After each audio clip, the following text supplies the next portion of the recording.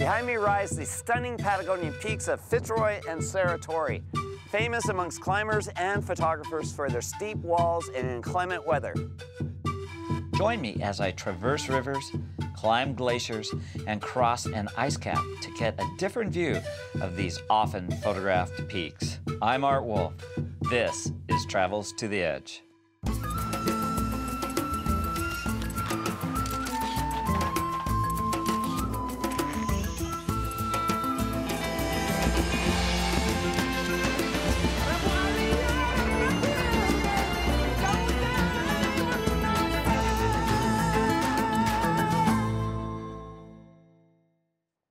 A couple of years ago, I was flying from Punta Arenas up to Santiago, and I looked out the plane window and I saw these great spires,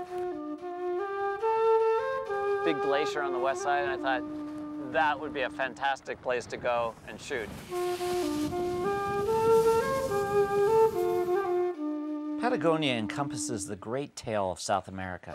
Straddling both Chile and Argentina, it stretches across the Patagonian ice caps over the granite massifs of Fitzroy and Torres del Paine to Tierra del Fuego, the southern extreme of the Americas. This region is defined by the incessant winds, vast lakes, incredible wildlife, and tall granite spires.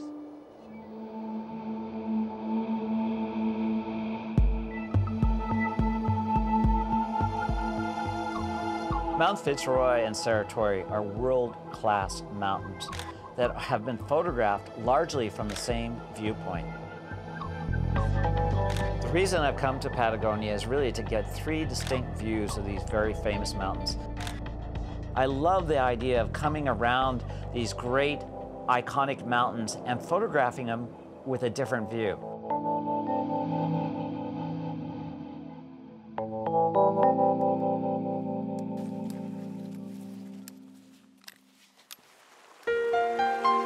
Hiking through the trees, these twisted trees, is a great counter to what lies beyond. In this forest, you've got lichens and mosses and tiny flowers.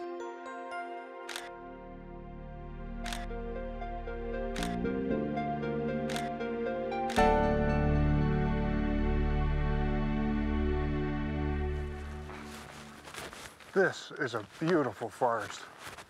I like the way the light comes down through these trees. Joining me on this journey is lifelong friend Rick Holt and local guide Walter Rosini. So many people see it from this side, so this is our challenge, isn't Yeah. it? To gain these views from the north, possibly from the west if we're really lucky. If the weather permits, it's a wonderful trek. Yeah, it's amazing. It's an expedition. It's not just a trek.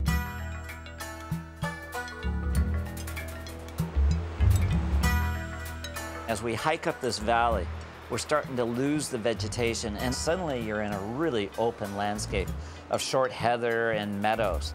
You see the moraine, and the residue of ancient glaciers is really this big U-shaped valley of rock and open skies. You're so embedded in this valley, you still don't have the views of the mountains you've come to see.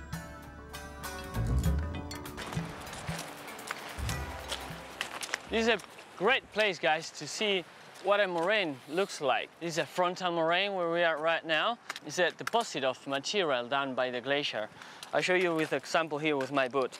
Imagine that my boot is the ice coming downhill. It advances, and because of an increasing of global temperature, the ice retreats, but it leaves a deposit of material. Those are the moraines. The frontal moraines, we've got in this case, lateral moraines of the size.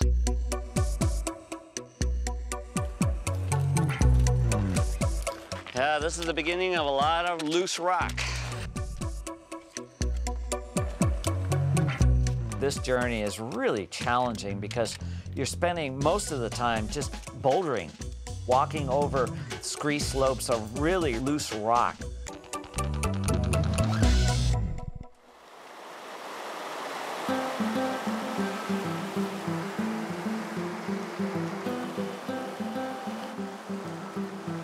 Looks like we got a crossing. Looks pretty cold to me. It's like cross first with my backpack, so I'll change boots, then I'll turn back and help you to crossing, okay? Yeah.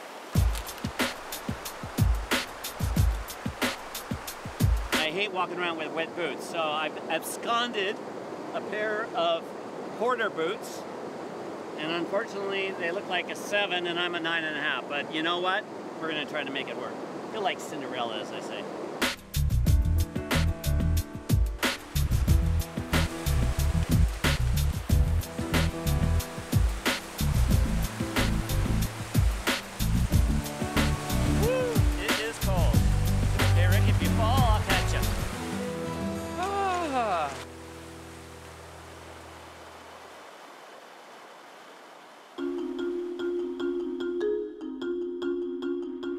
One of the things that I noticed the most about Patagonia is the air is so clear.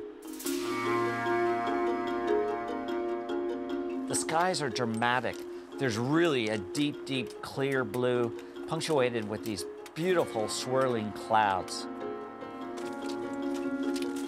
Hey, Art, do you think the weather's gonna hold? Well, this being Patagonia, I don't know. Wow, look at the north face. That's amazing. Right after we establish camp tonight, I want to come back and shoot that mountain before it disappears.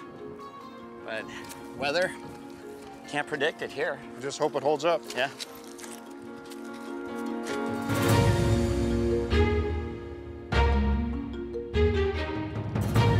When you're on the track, you're always watching the weather because when it's clear, you're always nervous because it's going to change.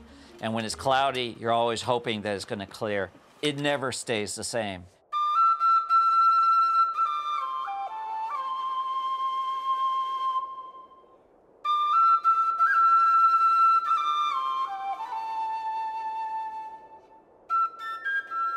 You know, Rick, this is one of the views that I really wanted to get on this trip. This is the very impressive north face of Mount Fitzroy, and the weather is perfect for this.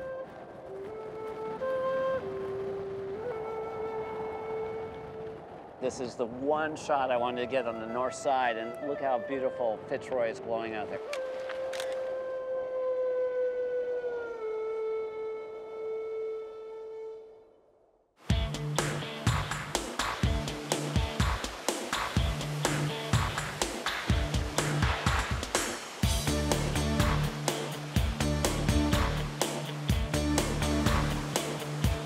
Oh, I hate this, I hate this, I hate this.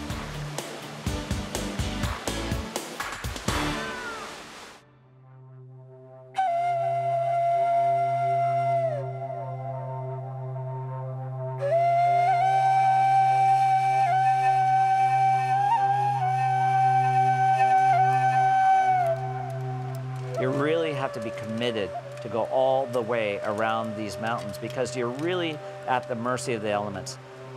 Probably 7 out of 10 treks fail.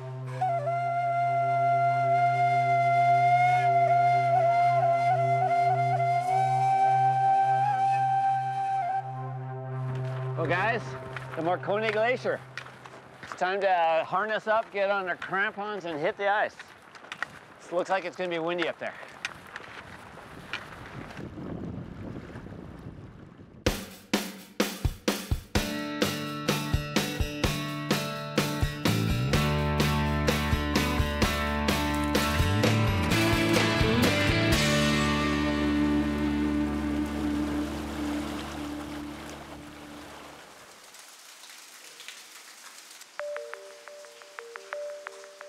There's a lot of shots to get on top of the glacier, but even more seductive is to get in and under the glacier. There's 200 feet of ice pressing down on this rock. I'm looking for abstracts of color and texture.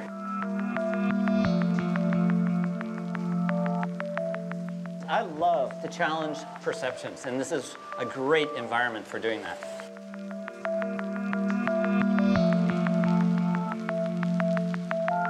Wow, it's amazing. If you look up into this ice, you can see all the pockets of air trapped in there.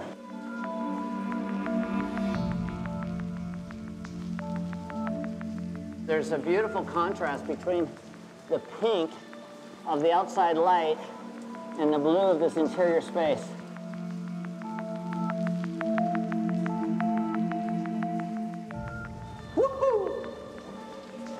this is nice.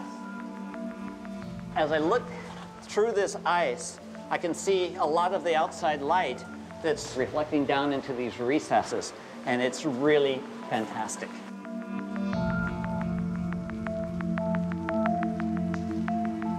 Oh, I love this.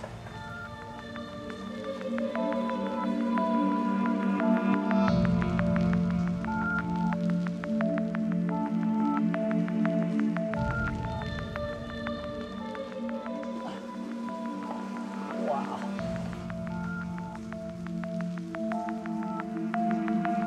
Everywhere I move the camera becomes a new abstract.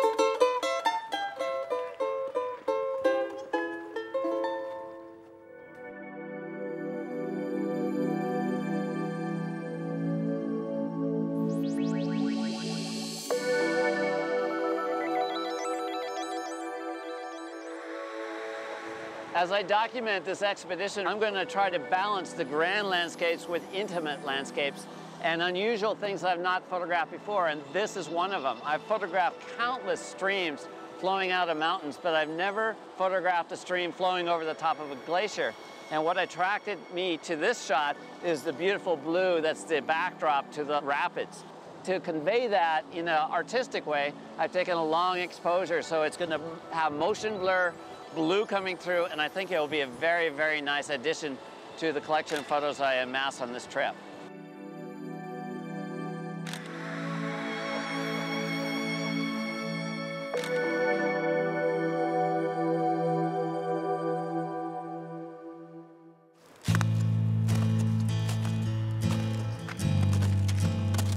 Wow, the weather is so nice right now.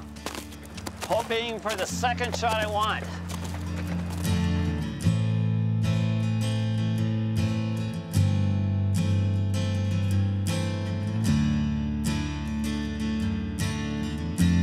This seems pretty safe. These crevasses are really wide open, so you can see them coming, and that's the big danger of hiking on a glacier, is not seeing the crevasses. We're absolutely going to make it Marconi Pass today. What I'm hoping is that those clouds dancing over the top of Fitzroy remain in place towards the late afternoon light. I think that could be spectacular. We've seen 3 or 4 good avalanches come off this wall. They say that a snowflake that falls from the sky and hits these glaciers takes 300 years before it's released from the glacier. I find that utterly amazing.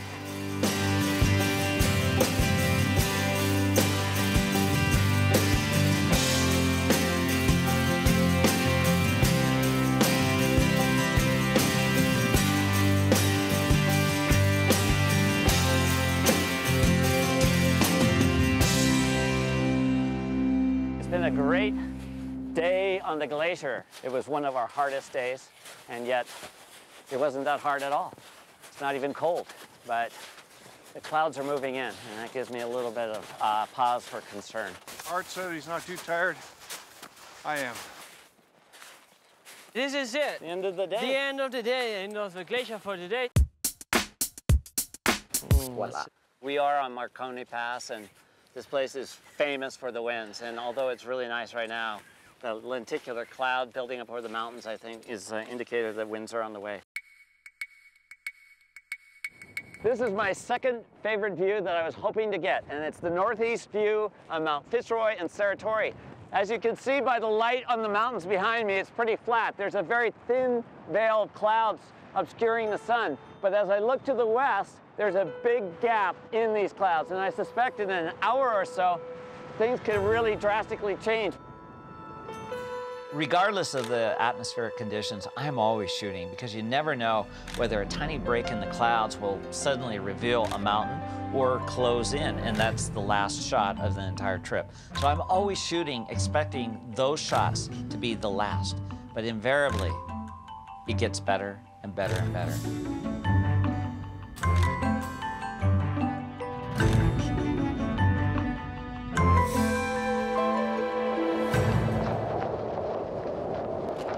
Working in southern Patagonia, you're basically in what they call the roaring 40s, the lower latitudes where winds come racing across the southern Pacific some 2,000 miles unimpeded by any land formations, and they literally slam into these jagged peaks that rise thousands of feet out of this very narrow isthmus of land. It was bound to happen that the weather would catch up with us, and now it has. The weather is pretty wicked.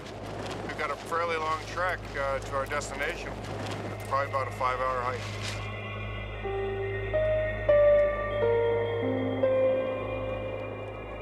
Today is a very long slog on a very big glacier.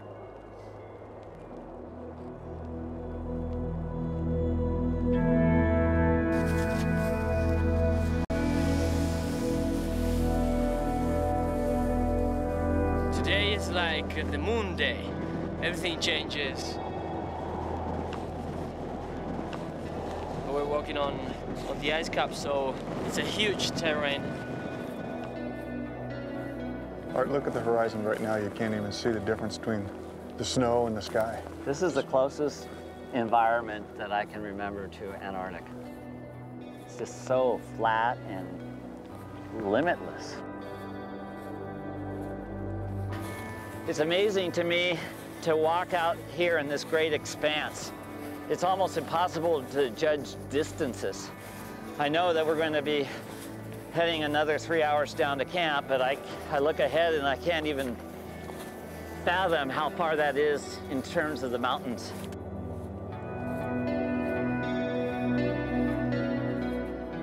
It's kind of a great feeling to be out here in such a wide open space, and the only people you see are the people you know.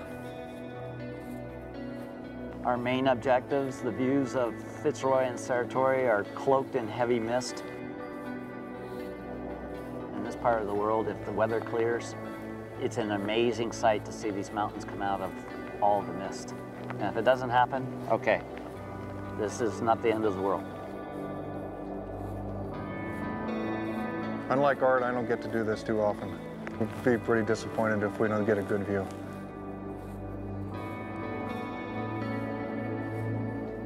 Based on what I see and my experience in the mountains, I don't think we're going to see the mountains for at least a day. And we're appropriating enough time to give it at least 3 days. And after 3 days, if it doesn't clear, we're moving on.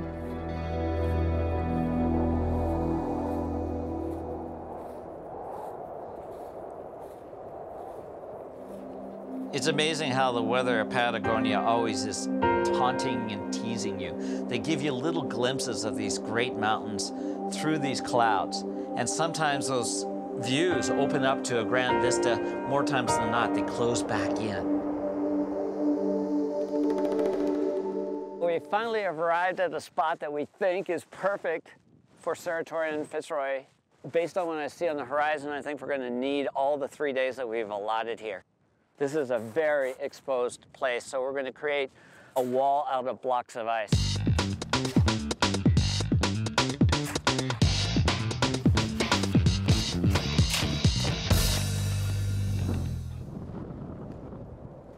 You arrive at a place where you think the mountains will be stunning if the weather clears. You build your wall of ice, you erect your tents, and you hope the following day the weather will, in fact, clear.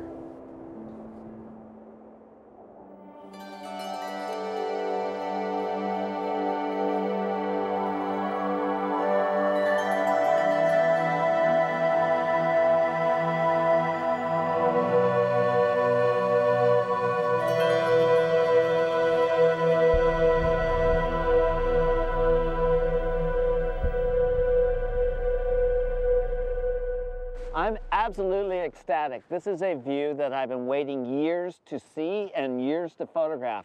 It's unbelievable how miserable the weather was yesterday and how clear and perfect it is today. Just to see Fitzroy and Serratori rising right out of this vast glacier, it is perfect.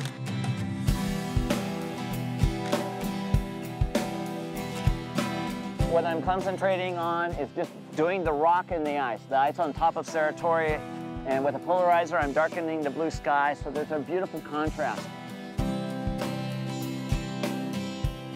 Clouds really lend an element that makes these mountains that much more intriguing to my eye. The west view of Mount Fitzroy and Serratori is everything that I had hoped it would be. These mountains just rise out of this ice cap, unabated in these vertical walls of granite. I can't think of any landscapes on Earth that match the dramatic vertical rise of these great mountains. It takes a lot of work to get here. It absolutely takes a lot of work. And then you have to have luck, perseverance, and it pays off eventually.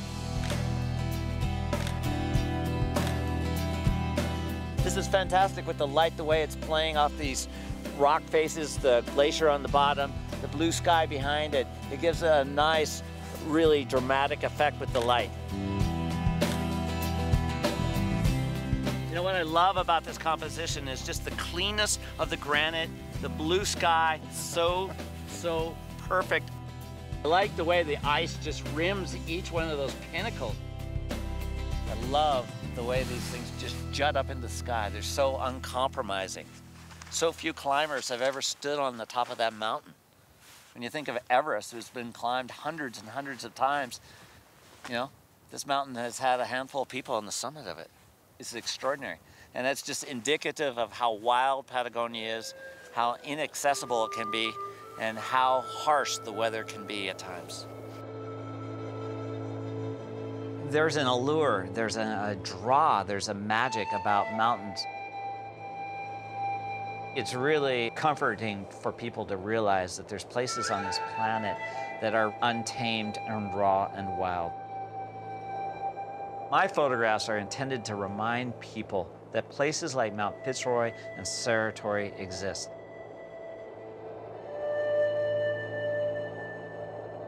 I'm Art Wolfe. Join me next time on Travels to the Edge.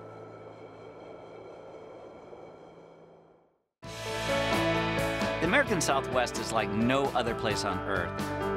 Epic in its history, both natural and human, it has been sculpted in intriguing ways over the millennia. It's a landscape that invites the explorer to see how the Earth creates art with the simplest of elements. I'm Art Wolfe. Join me on Travels to the Edge.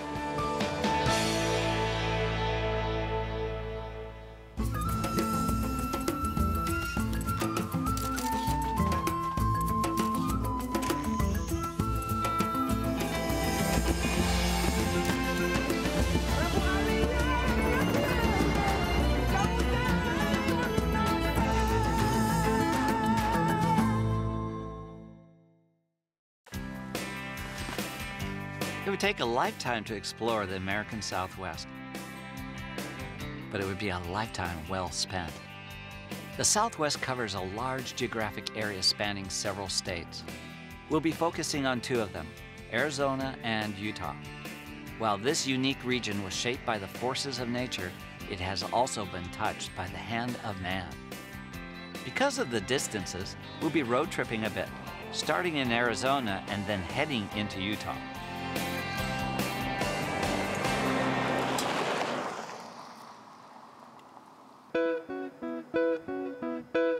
Canyon de Chelly is one of the most significant formations of the Southwest.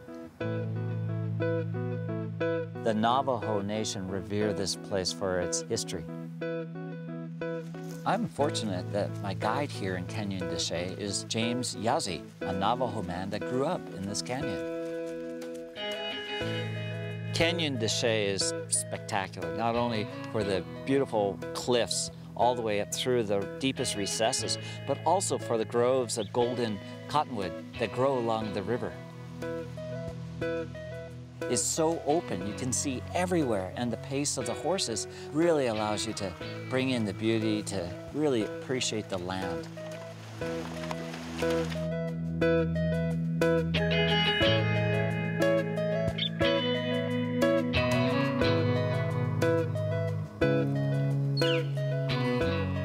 In addition to the natural beauty of this canyon, there's these very significant panels of rock art.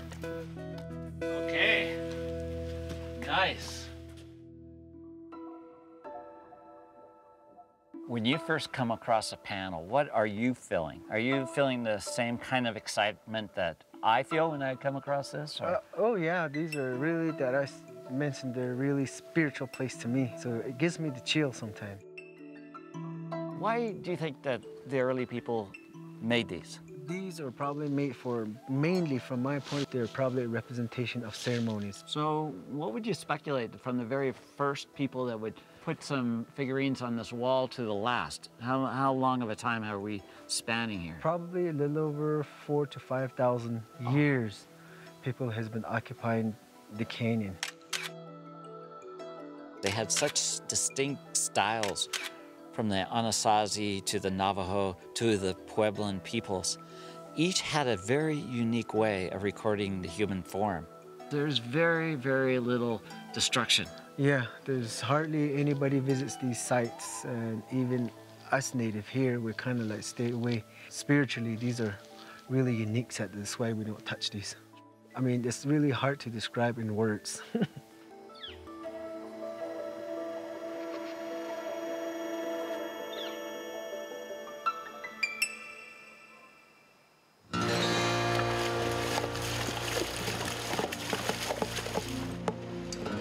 The Anasazi, both painted and then carved into the rock. Yeah, pictograph or paintings, and then petroglyph are carved, etched into the canyon wall.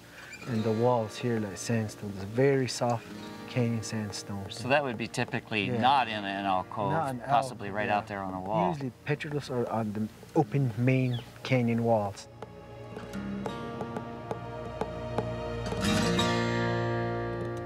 This is quite a panel. This is a lot of petroglyphs. Tell me a little bit about this wall. It's amazing. And this side here, we call it the newspaper wall. I can really understand why they call it newspaper rock. I mean, it just unfolds. Human figures, animal figures, bird figure, astronomy figure, plant figure, a lot of different designs. And these are the on wall. petroglyphs. Petroglyphs, they're all carved into the main canyon wall, right above the little ledge here.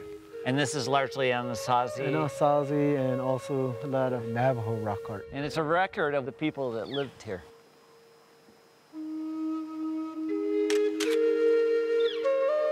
This is great, great light. It's so oblique to the rock that they stand out so beautifully.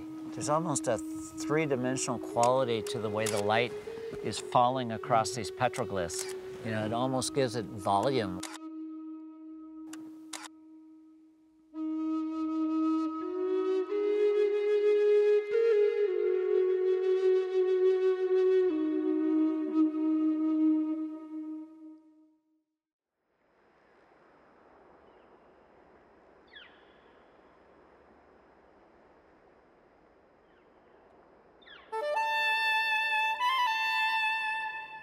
This is one of Kenyon Deshae's classic locations. It's a Anasazi ruin known as House Beneath the Rock. It's amazing how they've built these very, very large structures high on a wall, protected from potential enemies, really tucked away under this great overhang. It's such a classic, really beautiful location. The context of the environment, the beautiful texture of the wall, and also the shadows make it a really intriguing image for me.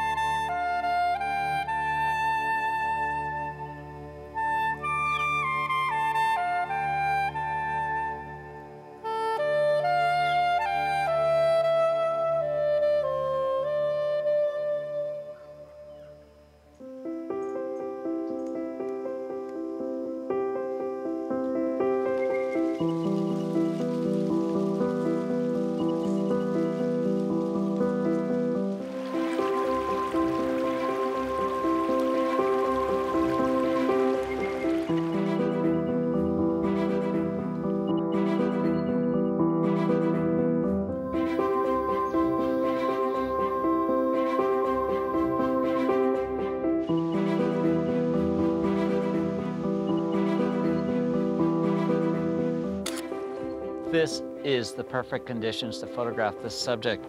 I'm in the shadows of these great walls, and everything now is bathed in even, very soft light. It's not about depth, it's not about stunning rock art, it's all about color, and it's right here.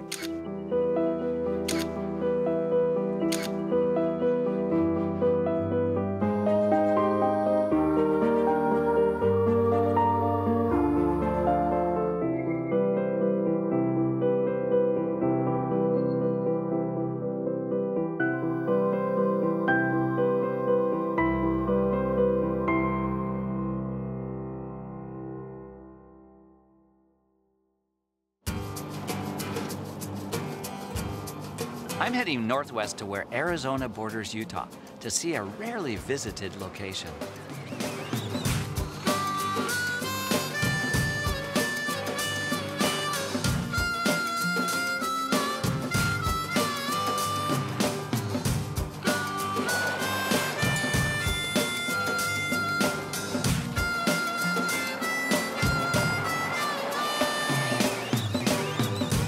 Steve Dodson, a local guide, is taking me to his favorite spot in Vermilion Cliffs National Monument.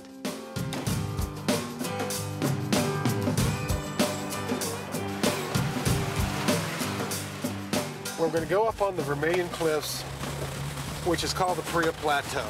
Paria Plateau is a three-sided plateau with 1,000-foot cliffs around each side. It was declared in '98 as the Vermilion Cliffs National Monument. I've always been around it. I've never gone up on the plateau. Well, you're in for a treat, that's for sure.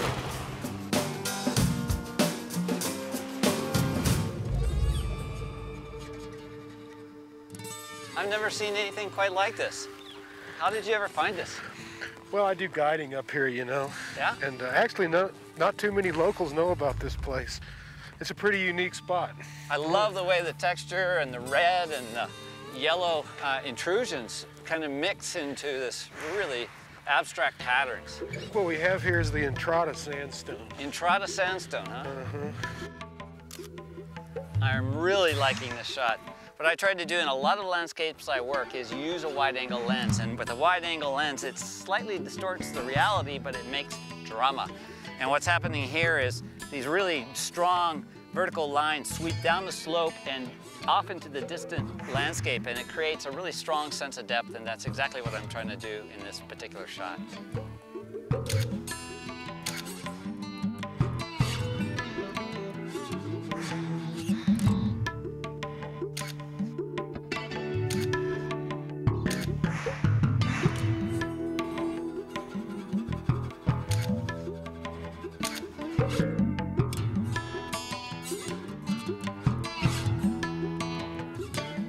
I've waited to the last waning moments of light to reveal this really unique sandstone structure. As the light goes down, all the highlights are really brought out.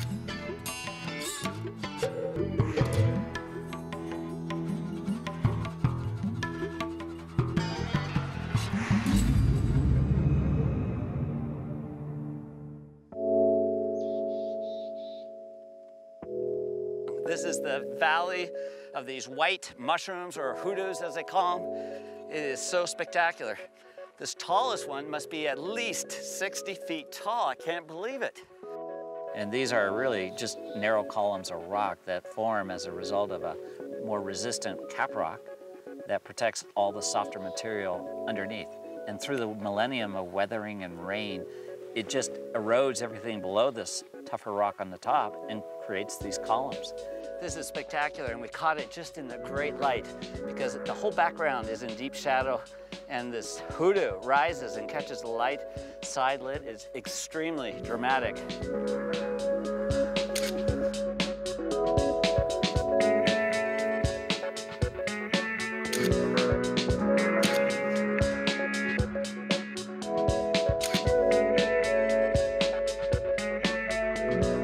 It seems when the light is great, it moves so fast, it makes photographers like myself pretty darn neurotic.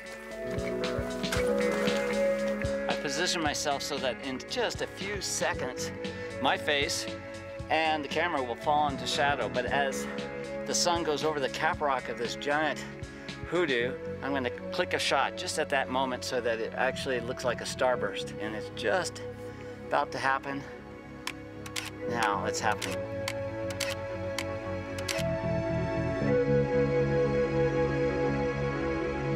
Voila.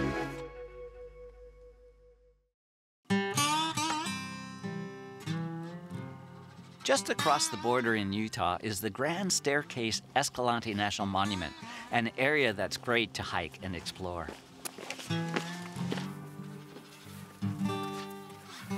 One of the most interesting features of the American Southwest are the narrow chasms in this Navajo sandstone known as slot canyons.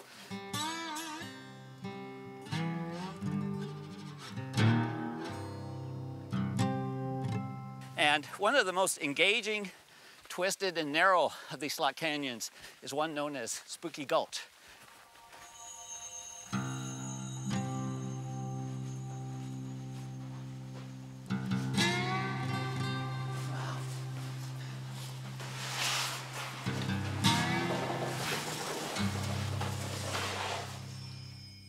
The deeper you get into this canyon, the higher the walls become. And basically, as floods have occurred over the millennia, they keep cutting deeper into this really soft Navajo sandstone. It's really what makes this place special.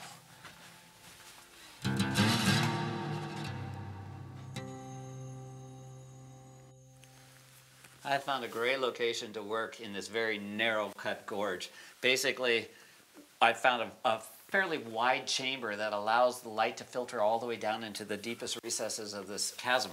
The thing that I like most about it is the way the light reflects on these walls. It gives every little angle a texture. It gives it a slightly different reflective quality, and that gives it a complexity.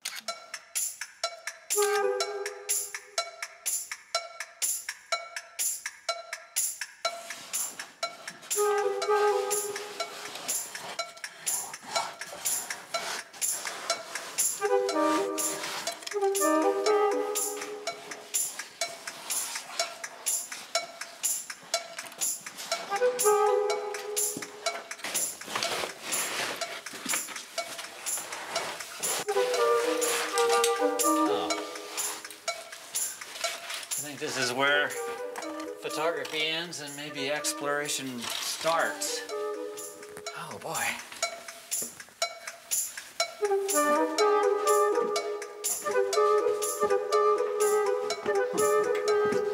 Oh, I think I am getting to the end of my rope. At the end of my canyon. I think it's time to explore another canyon. One that's a little wider. Definitely got to lose weight on the next canyon.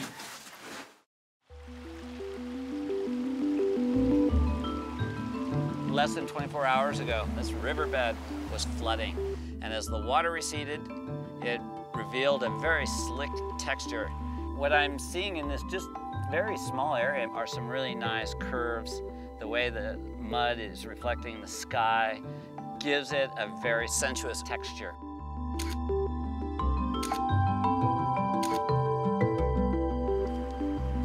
And I could spend the entire afternoon working in this shadowed little ravine and be as happy as a clam.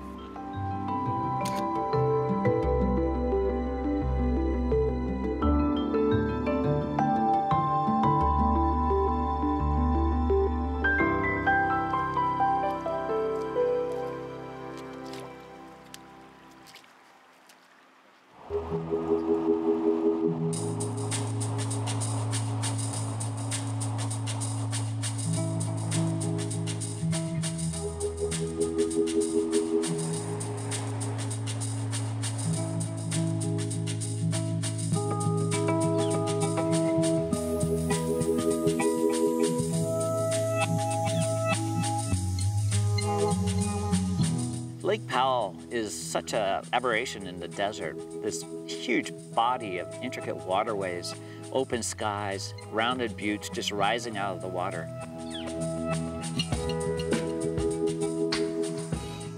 I'm exploring the backwaters of Lake Powell with guide Kyle Walker.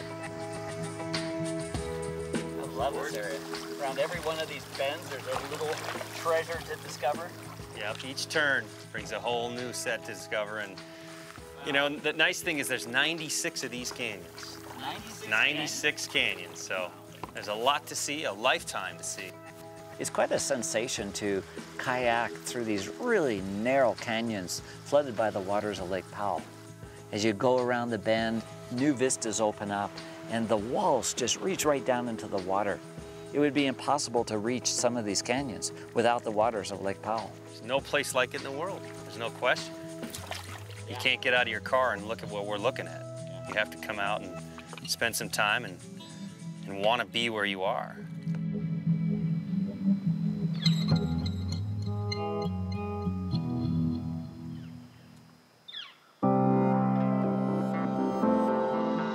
It's the magic hour, and all the oranges and blues of this unique place are at their most beautiful.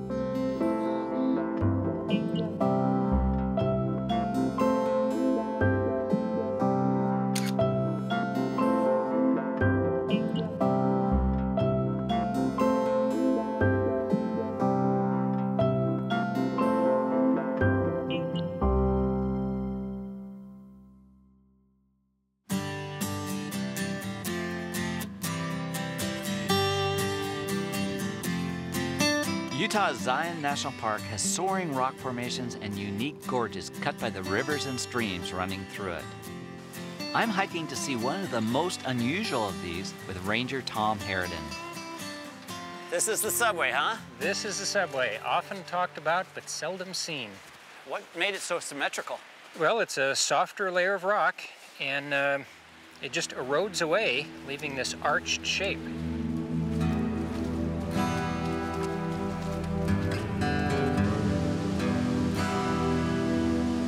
As you get farther and deeper into the subway formation, these deep emerald green pools start to dot the landscape, and the walls literally arch over the top of you.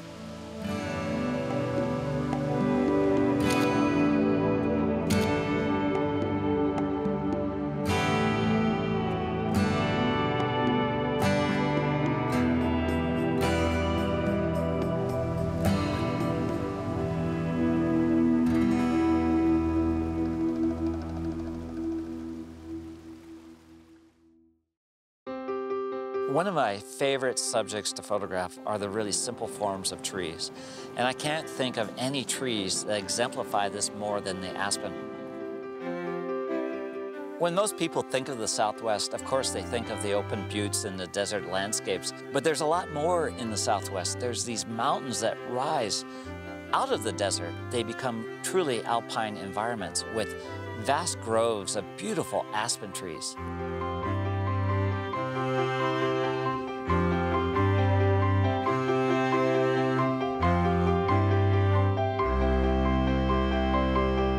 Photographers have been drawn to aspen trees over the years, from Ansel Adams to Edward Weston to many of my modern colleagues. And I think it's the textures, the beauty of these trees.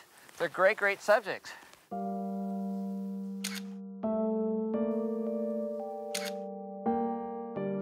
I have found a really nice grove of trees here. There's such a uniformity of the trunks, all lined up. There's no distracting elements. The light is perfect. There's a huge light box with these heavy clouds.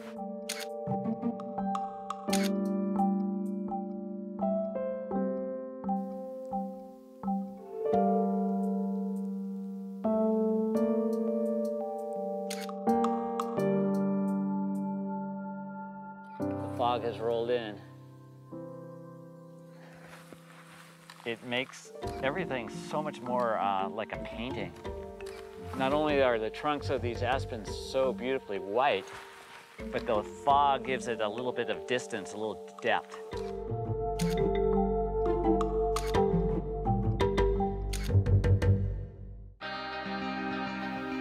I've been photographing the Southwest for over 30 years, and I'll probably keep coming back until I can't press the shutter any longer. The region's combination of grand landscapes, bizarre rock formations, and intricate details will always keep me exploring.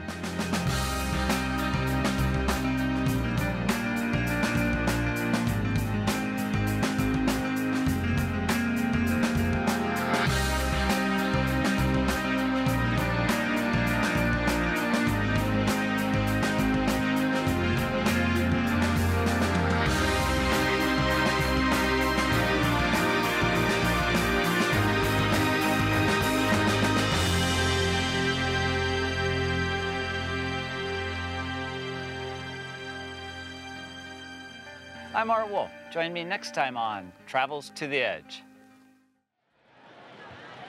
Varanasi is the spiritual center of the earth for Hindus. Millions of pilgrims and sadhus come from all over India to purify themselves here in the sacred waters of the Ganges. Upstream in nearby Allahabad, we'll join 20 million Hindus for one of the largest religious gatherings on earth, the great bathing ritual known as the Kumbh Mela. Standing here in the Ganges, I'm Art Wolfe. Join me on Travels to the Edge.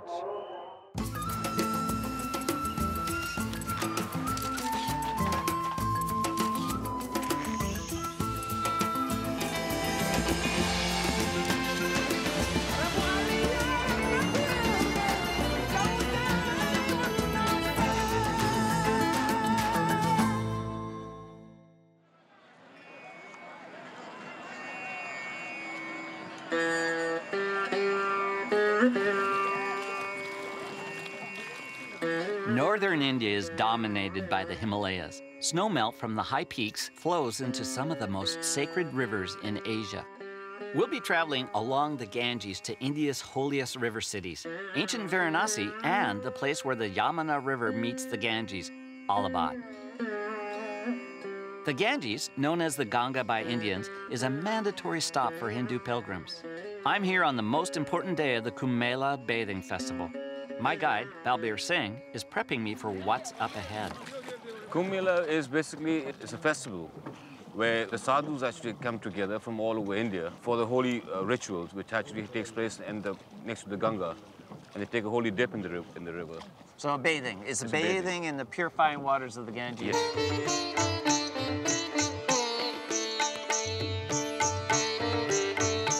The sadhus are the holy men. Sadhus are the holy men from India. They're trying to reach the so-called light of achievement of the supreme power. They actually have set it away everything. They renounce everything that they own. Yeah. Many people have said this is the largest gathering of humans in one spot in the history of the world. It is. And this is all based on the stars, right? It's all based on the stars. The alignment of the planets tell you when and where. Precisely. Where we're heading off just now is called the Sangam. Sangam is the congregation of the two rivers, Yamuna and the Ganga.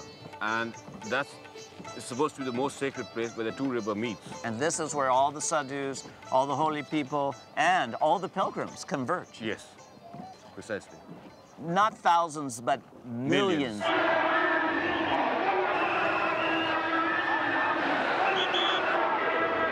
That is sheer mass humanity. And these people have come from all over India, am I right? All over India.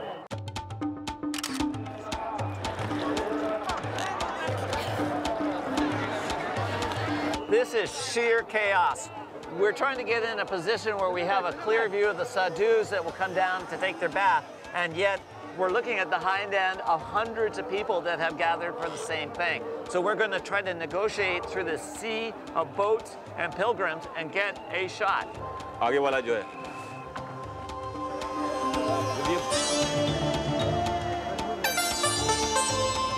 हमको जाना है वो वहाँ पर. Are we going to be able to get over there, do you think? We're trying to. It's very shallow. Let's just walk.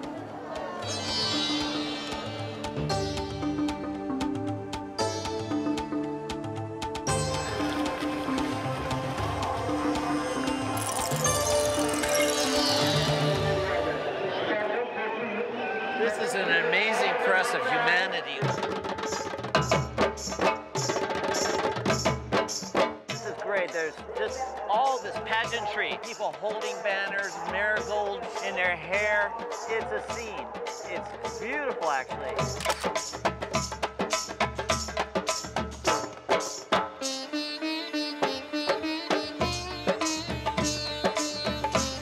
There's some beautiful sadhus coming in with paintings on their foreheads.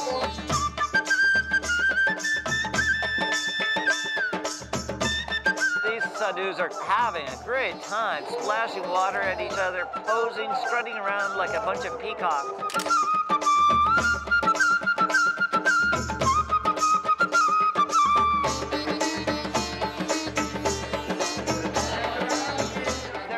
place on Earth that looks like this.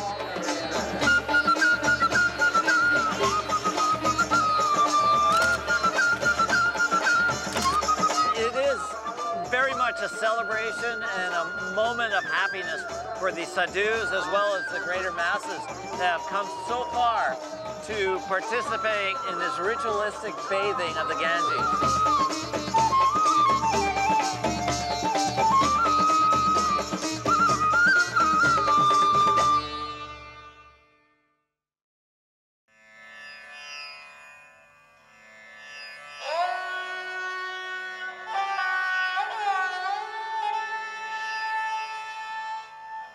Even in the earliest moments of the day, the air is filled with a hazy blend of dust, smoke, and humanity.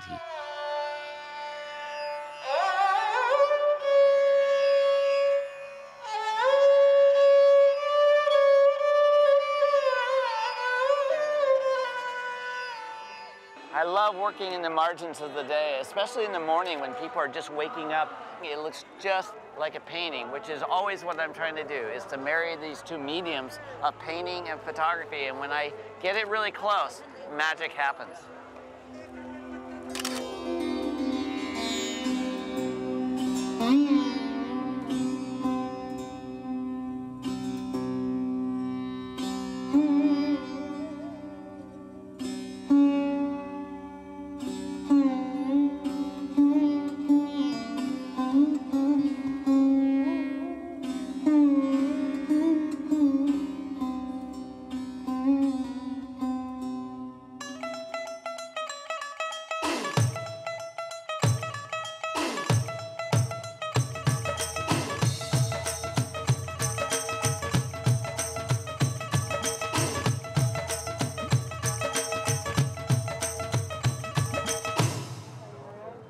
So this is Sadhu Central, and each one of these tents, there's a head sadhu and his followers, and there's a real hierarchy amongst these sadhus. Oh, yes. They all look like fascinating people to me. Look at these guys. So unique. You can always go and have a cup of tea with them. Yeah, I would love that.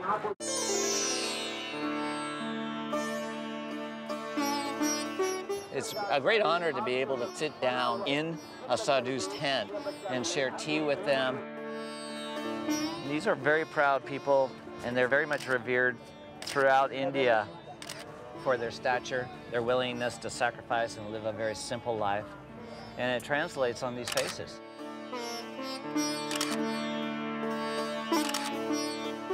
I want to show them what I'm getting now. So it's always incredible to me how everybody, no matter what culture, what faith, what point they are in their life, everybody enjoys photos of themselves. It's one of those memories that I'll take with me the rest of my life, to think that I was in here interacting with these holy men of the Hindu faith.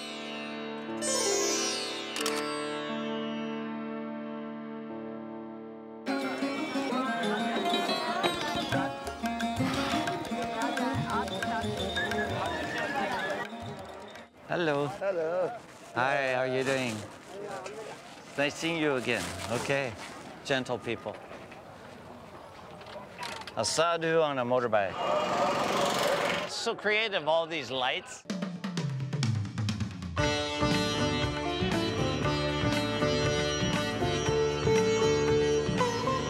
It's beautiful. There's a fire. It's just right at twilight. It's a beautiful blend of oranges and orange flame and soft muted tones.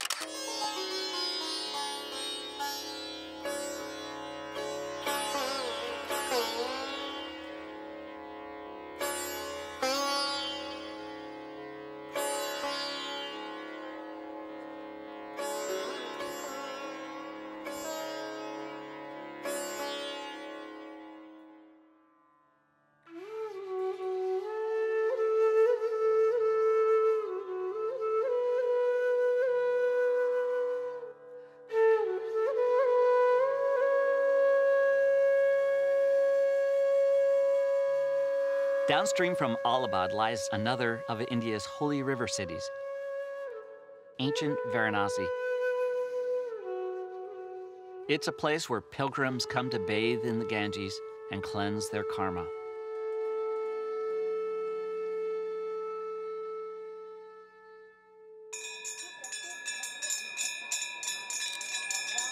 Each morning at dawn, gifts of light are offered to the gods in a ritual that has been performed for thousands of years.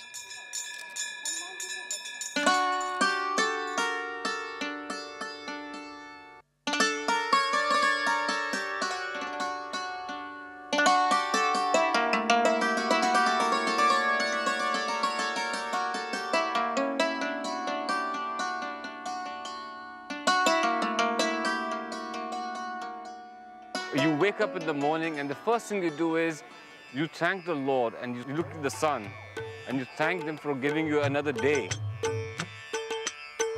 It's like almost saying good morning to sunrise, and in the evening it's good night to the sun god, giving offering to the sun god and the river. You're giving us the cycle. And that's in fact what's happening when they take a chalice or a container and fill it full of river water and then return it to the river. Yes, it's an offering. What I've noticed here as well is there's a rhythm to the day. You know, we're out here early in the morning and getting the sunrise, and it's very quiet, and then people start arriving, and then the activity level starts to pick up, and then during the course of the day it builds, and then in the evening it starts to quiet down. People are coming in doing peaceful offerings, putting candles on the river. So the river and the entire society has a rhythm. You can see the entire cycle of life by looking at the river. There are people coming in, people dying, people enjoying themselves, just life.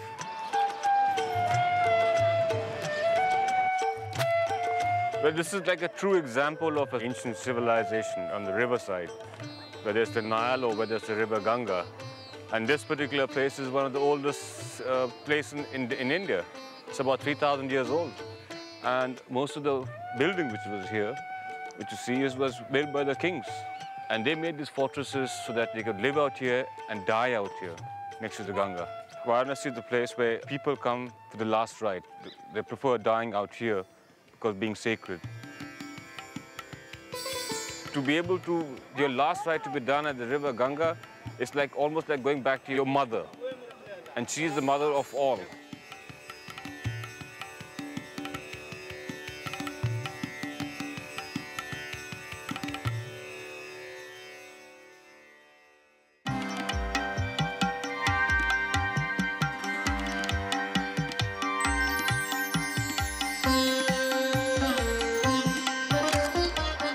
This is so rich, this waterfront with all these bathers coming down. You've got these boats in the foreground and people taking care of their boats.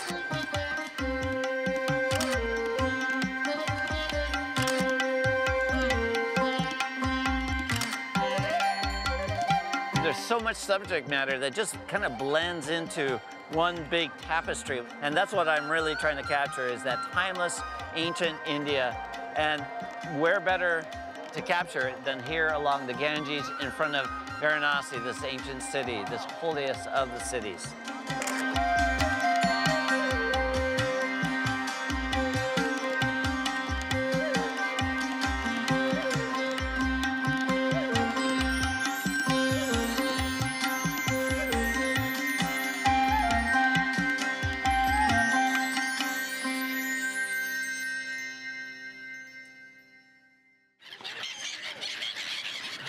I just love the fact that all these gulls are just obliterating these boats full of pilgrims, and you just see bits and pieces through them. So it becomes a really abstract and beautiful shot, just one of many that I keep finding along this riverfront. It's just extraordinary.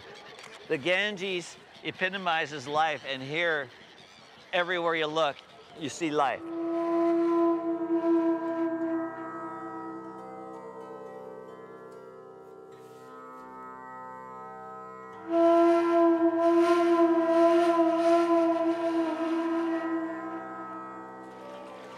This is really nice. These people are getting water in their urns and returning it to the river, offering water to the sun gods. It's a very beautiful and ritualistic moment. It's just really quite nice and lovely just to see them really seemingly unaffected by our presence.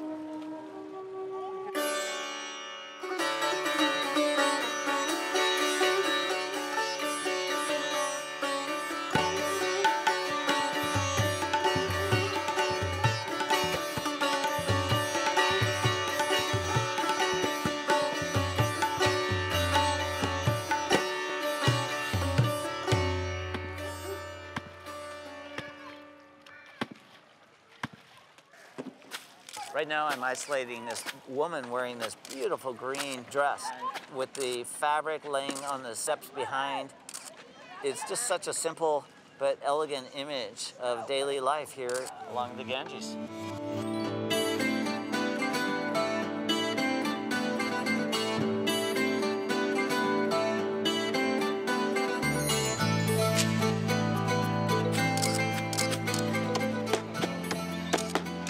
What I think I really respond to is just this pattern that these men get into. And there's a rhythm. It's the rhythm of the river, I guess I'd say.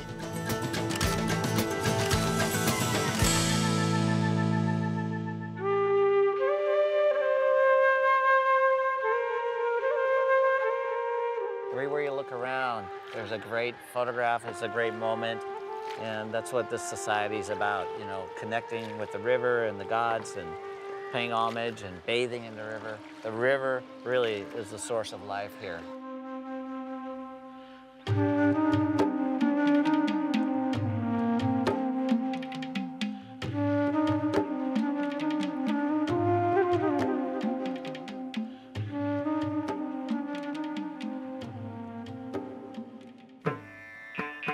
At dusk, it's a tradition to set candle boats afloat on the dark waters of the Ganges, a gift of light to the goddess. I'm trying to get a shot with these candles, but more importantly, the reflection of the candles on this young lady's face set against these boats on the Ganges. It's just a beautiful scene. She's got beautiful eyes, and we're just trying to get this while the light is still there.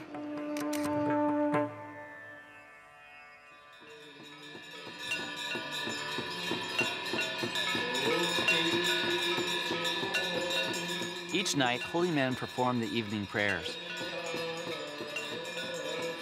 They chant as one and give offerings to the river, thus ensuring the sun will rise again in the morning.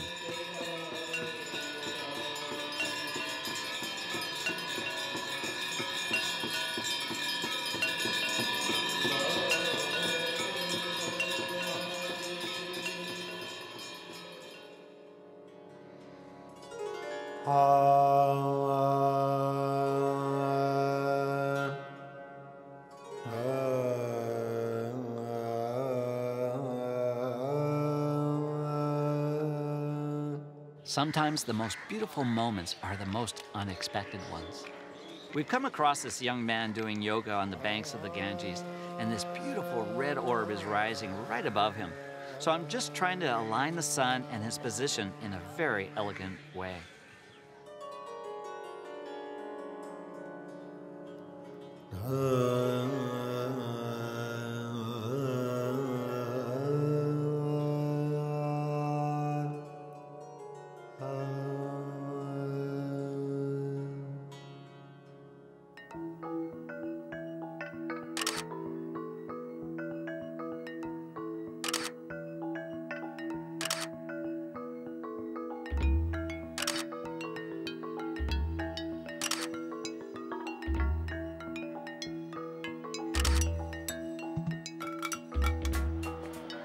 This is a wonderful place, and often I just get lost in the movement, the sounds, and everything.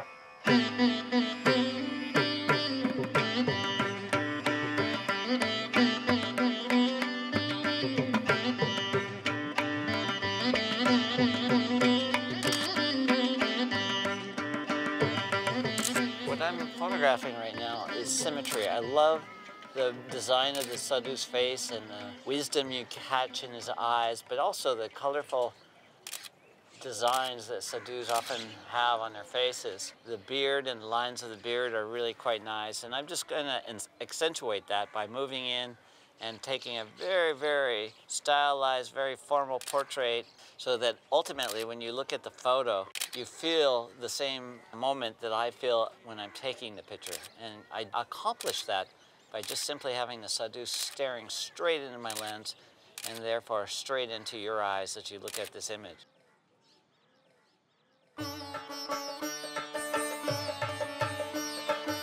I'm often looking for these small vignettes that really establish a sense of place, and this says it in a very beautiful way. It's obviously very old, the color's worn, but that worn pastel palette really works well with the subject, and in very early morning light, it just complements the scene.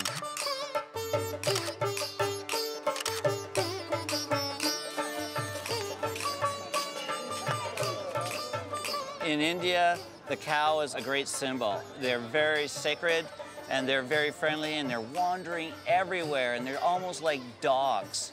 They're just like everybody's pet. They have a good life. So, yeah, this one's taken a liking to me. I think I'll take him home to Seattle. Yeah. Got a really nice shot of this sadhu with his trident. The trident is a symbol of Shiva, one of the Hindu gods, and these sadhus typically will walk around with these tridents. And it's just such a classic shape with the marigold wreath around it. I'm just lining the trident up with this sadhu's face. It's just beautiful.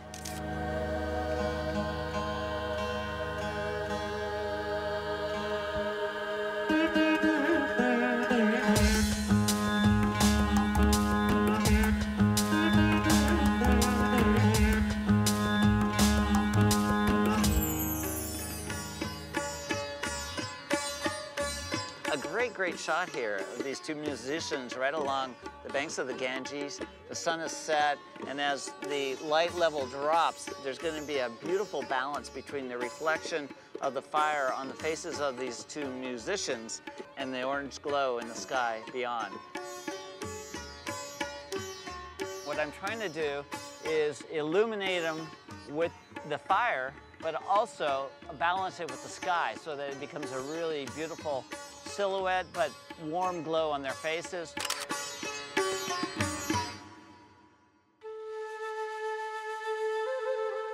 India is a great place. There are so many things that are uniquely different than where I come from. The sights, the smells, the sounds, the people, the traditions, the rituals. For me, everything is culture shock, and that's exactly why I love coming here. I'm Art Wolfe. Join me next time on Travels to the Edge.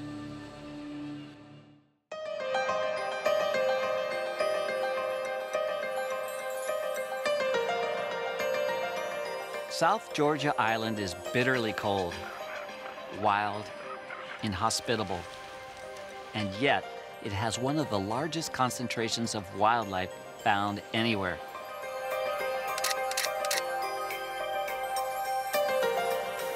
And it's my favorite place on Earth. I'm Art Wolfe. Join me on Travels to the Edge.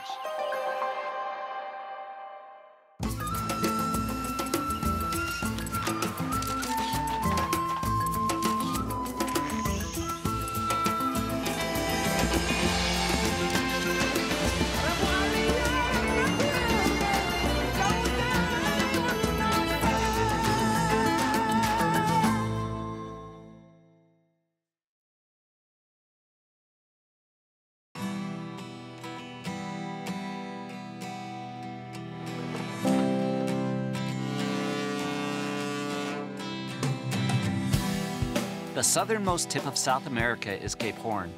Antarctica lies 800 miles to the south. The remote island of South Georgia lies to the east of these two continents, exposed to the full fury of the Southern Ocean.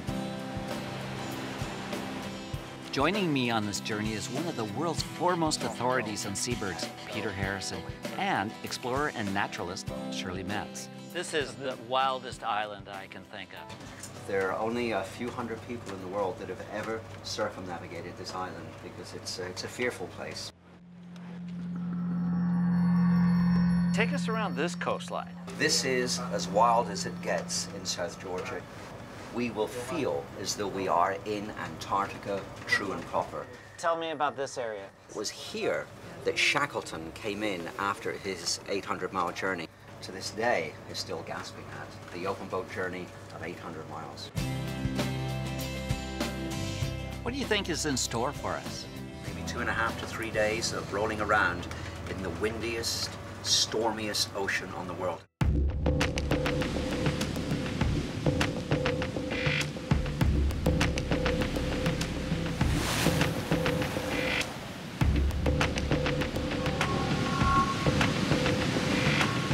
run into a first-class storm with 30-foot seas. Albatrosses are being tossed around. Very, very dramatic, but I am getting some great shots.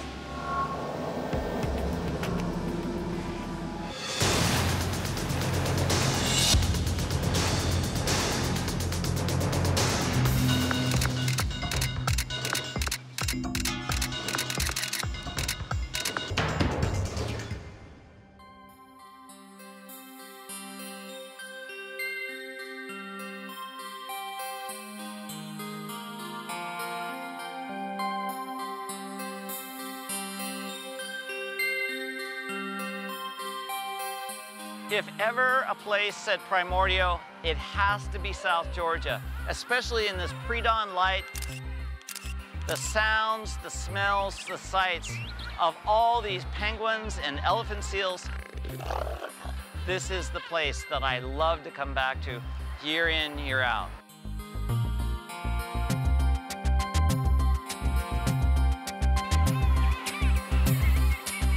It's really early in the morning and the light hasn't quite gotten up to where I can really start to do my work. So I like to walk around with my subjects and figure out a place to photograph them. Let's go down to the beach, get some photos. We'll have a little lunch.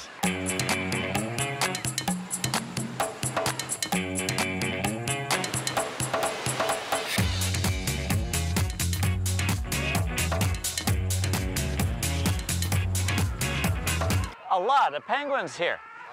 Biggest colony in the world of king penguins.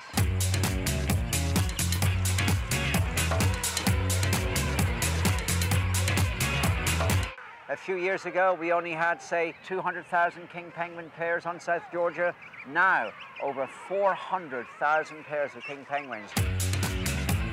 Why do you think they're increasing at such an amazing rate? Well, I think the Earth is warming, and the warmer ocean around South Georgia, the pullback of all of these glaciers and so on, it has benefited the king penguin. I'm like a kid in a candy store. There's so much to work with.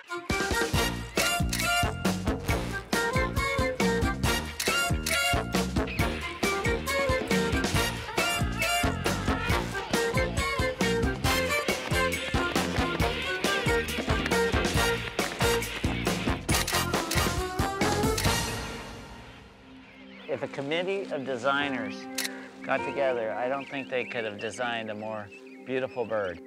Golden yellow stands out so regally against the silver. Silver and gold in a beautiful shape on the top of these birds. And it's just so fun to work with the color and the design of them.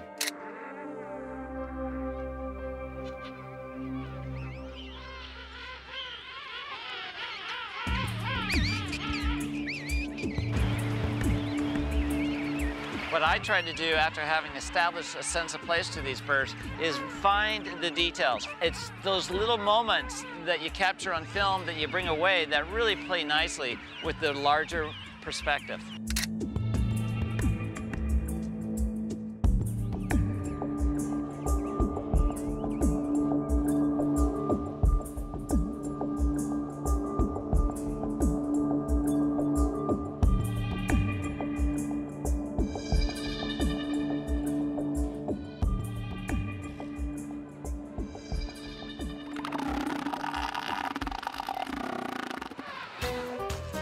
These are amazing, these elephant seals.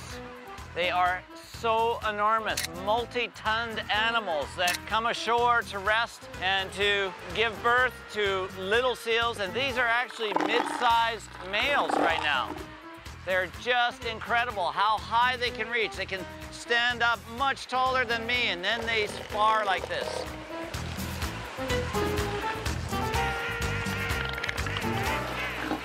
They're sparring, they're interacting. There's little babies all over the place. They make absolutely gross sounds. They're amazing animals.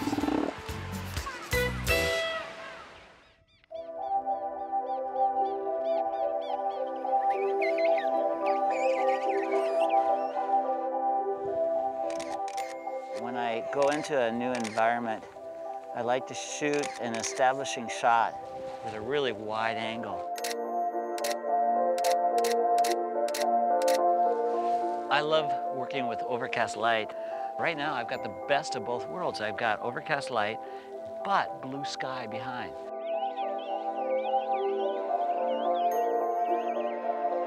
Very, very placid, calm morning, which is really an unusual event on South Georgia.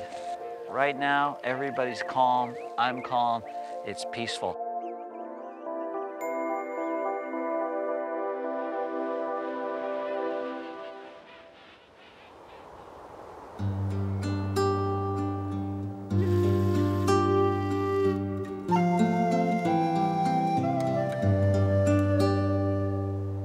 This is the only island in the world where you can actually come and sit with wandering albatrosses.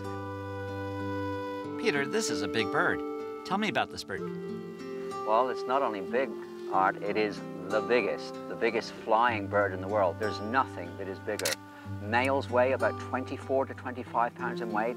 That's a Thanksgiving turkey size, but with wings, Wow. 11 to even 12 feet from wingtip to 12 wingtip. feet, two Yep. basketball players side by side. I guess that's right. I can fit under one wing there, and they'd still have a few inches on me.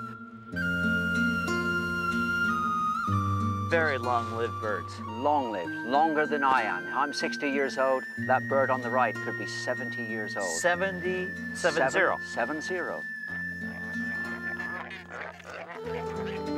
And not only that, these birds, when they fly 500 to 600 miles in a single day. When the youngster leaves this nest, goes out onto the ocean for the first time, spends the first 7 years minimum at sea, by the time it gets back, it will have flown 1.5 million miles.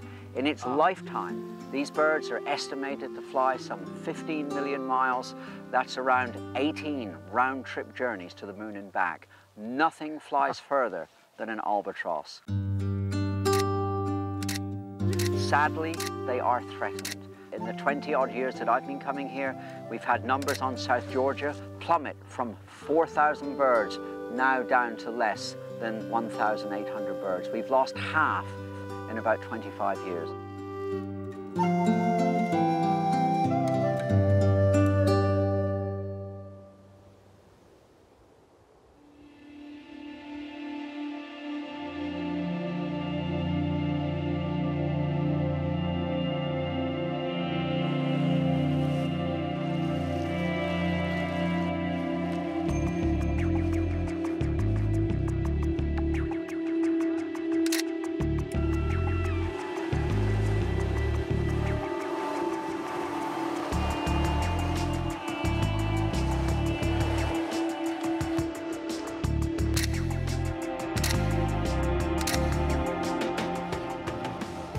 Fur seals present a formidable challenge for photography here on the island because they're so aggressive.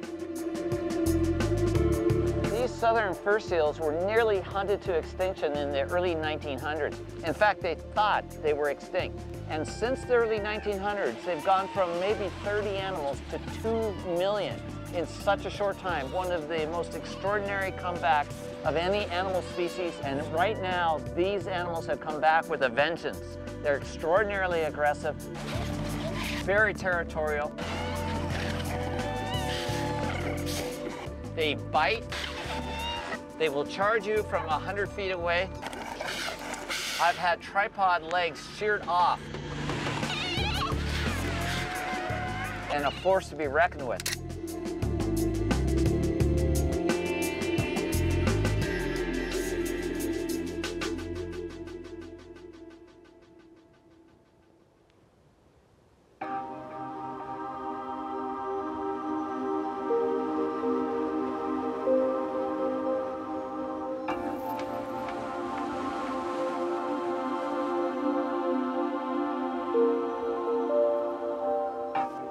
Shirley, it's amazing how this south coast of South Georgia is so much more glaciated and rugged looking. Oh, very much so. And this is where Shackleton ended up coming after his 800-mile journey.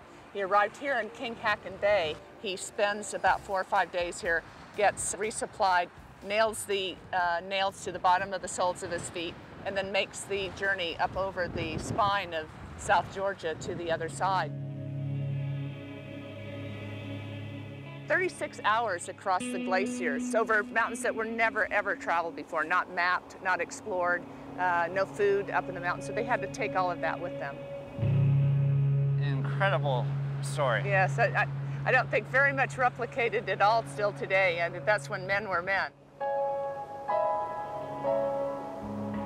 An incredible journey and an amazing rescue, given the fact that nobody died on his entire trip. That was always something that Shackleton claimed, that no man was ever lost under my command.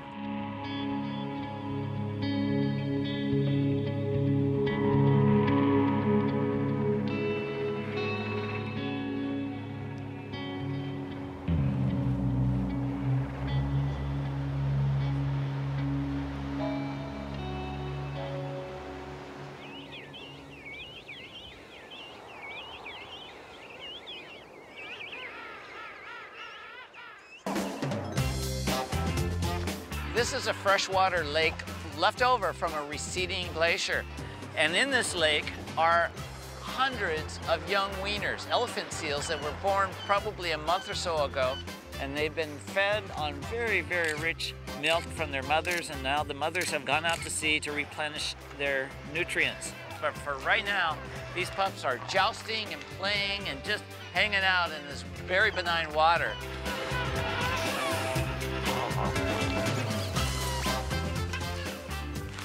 Great shot from about 3 feet away, wide angle. I've approached them from very low. They're curious animals. If you want to get unusual shots, you get into unusual positions. And by staying low, letting them look into my lens, they'll come right up and I get these distorted wide angles, which can often be fantastic. And I love these kind of perspectives, because if you just stand up from 5 feet up, looking 30 feet away, it looks like you're looking at these animals. And now I want to kind of interpret their landscape, interpret their environment, and you do that by getting into their environment on their level.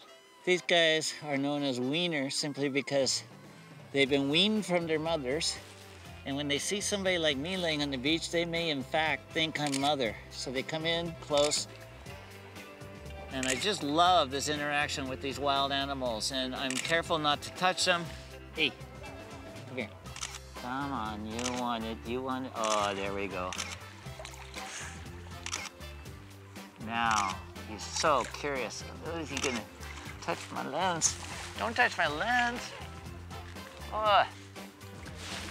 Yeah, if you blow snot on my lens. Ah, that's what I said. Don't do that. Ah, excuse me. Now look at it. That's you. Do you trust me? Do you think I look like your mother? That's it, baby. You're diamonds. More feeling. Oh, yeah.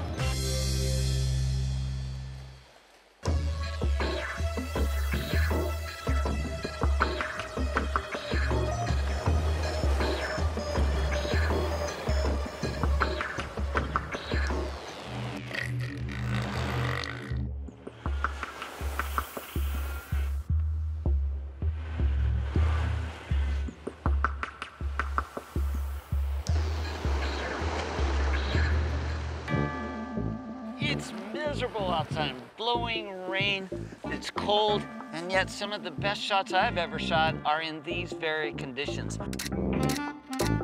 Right now I have a small group of macaroni penguins that have just emerged from the sea, and I'm bundled up one of the few times not using a tripod because I'm just maneuvering the camera every couple of seconds. Now if a wave comes up and totally soaks me, it'll be well worth it because these are beautiful shots. Really, really nice. Even a reflection in a little pond, and there's a fur seal right behind them. So they've hopped right into me and they're coming right up me, and goodbye. This is up close and personal because this fur seal has scared them. So they're not so concerned about me as much as the fur seal.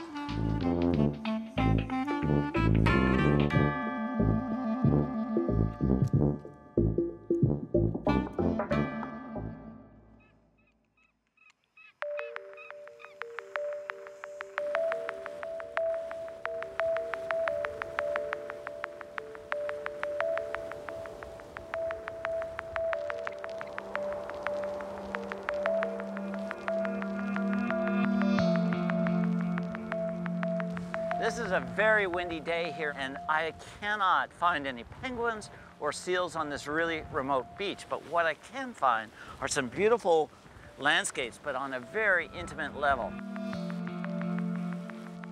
What I'm framing up here is just a close study of these beautiful lichens that thrive here in these very cold conditions on South Georgia Island. They're among the oldest, slowest growing plants on Earth. I love this. I mean, it's great for the mind. And when you're photographing wildlife, you're so caught up in following the action. But here, your mind can relax. You can really get into the moment.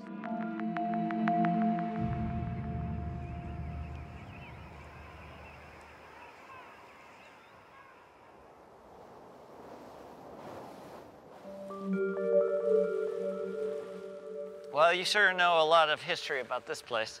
Well, I come maybe 2 or 3 times a year, and every time we always come to breathtaking, the site of the largest of our whaling stations, and there is a lot of history here. Breathtaking was the first of the whaling stations here at South Georgia, and it was started off in 1904.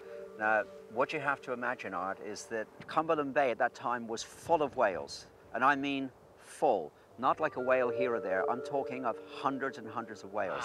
They never left the bay. They caught hundreds and hundreds of whales. All they had to do was to row out, put the harpoon in the whale, and bring the scrot, that's what a dead whale is called, back into the harbor. By the 50s, the whales were getting harder and harder to catch. These same boats that caught whales just in this bay, now they were going over 200 miles from this island to find whales. Wow. Actually ended around 1965, 1966. So about 55 years. 55 years. The combined whaling stations of South Georgia took 175,250 whales. They ranged from the biggest, the blue, to the rarest down in these waters, which was the southern right whale. Nothing escaped the harpoons here. This is also the final resting place for a famous person. Shackleton finally came to rest here. He died in the bay here. His men erected a cross on the hill. He told his wife, "My heart is always in the south." And if you go to the graveyard, you'll see that every single grave is buried with the head facing north to Europe. Sir Ernest Shackleton, the boss, is the only person with his head and his heart facing south to the continent he loved, called Antarctica. What a fitting place for him to be.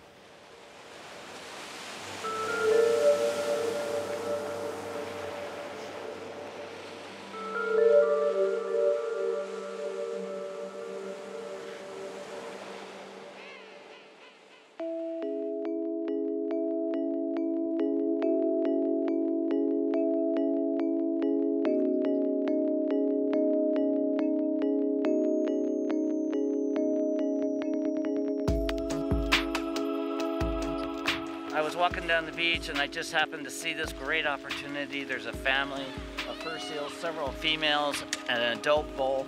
Really nice moment with these otherwise very aggressive seals.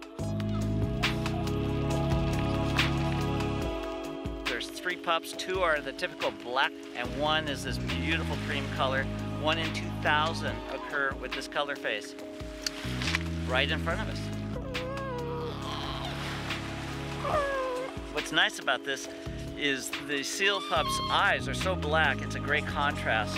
The shots that I'm looking for are when the baby and the mother's heads come together and there's a little moment of nurturing, and it just really plays well to the camera.